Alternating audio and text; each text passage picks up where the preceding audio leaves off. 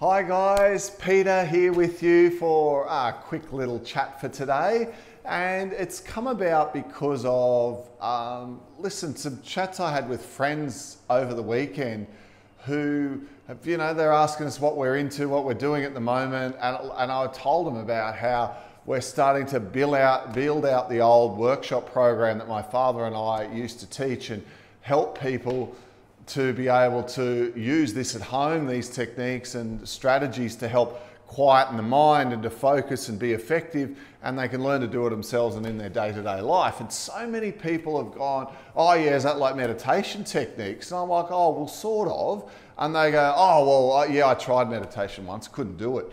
I know it's really good, but yeah, no, my mind's too overactive, or I can't concentrate, or I can't focus, it didn't work for me.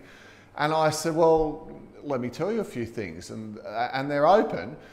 And I just talked through a little bit about the different brain states and about how you can learn to deliberately slow your brain rhythms down, to use awareness and to use your physical body as a trigger to slow down the mind. And once you've learnt how to intermesh the two together, the two work beautifully and in harmony. And maybe the reason your mind wanders is purely the person who was guiding you was going too fast. If they had gone too slow, you got to learn to change the timing. For a lot of people, I find it's actually the opposite to what you think.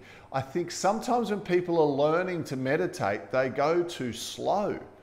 And by going too slow, the brain is used to going, we get bombarded by things, social media and flicking around on the phone and on the computer, and it jumps from one to the other, a lot of rapid brain activity. So when you try and do a mindfulness exercise where you just slow down, and they're asking you to kind of slowly focus on these different parts, people's brains are bing, bing, bing, bing, bing, bing, bing, scatterbrain all over the place, and their mind runs off all over the place. So Roxanne and I have been working on this program to help people who aren't experts at meditation to be able to quite deliberately slow their brain rhythms down. The pattern of the training starts quite quick. It's relaxation exercises and breathing exercises that start at quite a rapid pace, and they have little tricks and methodologies in them which get you to use your physical body and connect it with the brain and slow things down in your physical body before you start trying to slow things down in your mental body.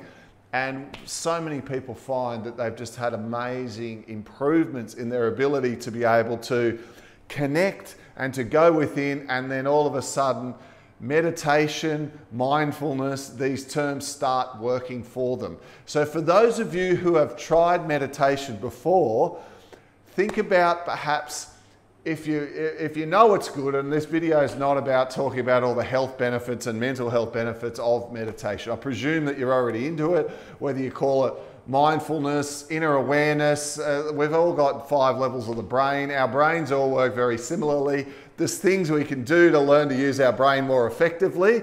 And then we talk about using it for improving your memory and your concentration and your focus and being sharp and at your best through the day, and then connecting to source as you learn to master and use your brain more effectively. But just in the beginning, guys, try looking around on YouTube or looking around for information. I might even put a link below in the video to some stuff that we're doing with helping you to be able to, for the overactive mind person, slow your brain down and to be able to build the framework to start to have inner peace and quiet and awareness. And you might be thinking, yeah, I've tried that, I heard it's good, and I know this. So we're going to come up with some great strategies to help you guys get the physical body and the mental body working together.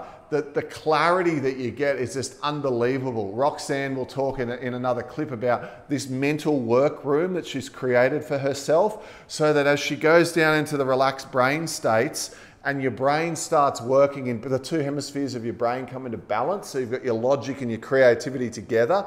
And instead of being a scatterbrain, when you have brain coherence, and instead of scatterbrain neurons, all the neurons fire together, you've got focus and clarity, guys. And it's amazing how well it works. And in the beginning, if there's a few challenges, look, it's like anything in life.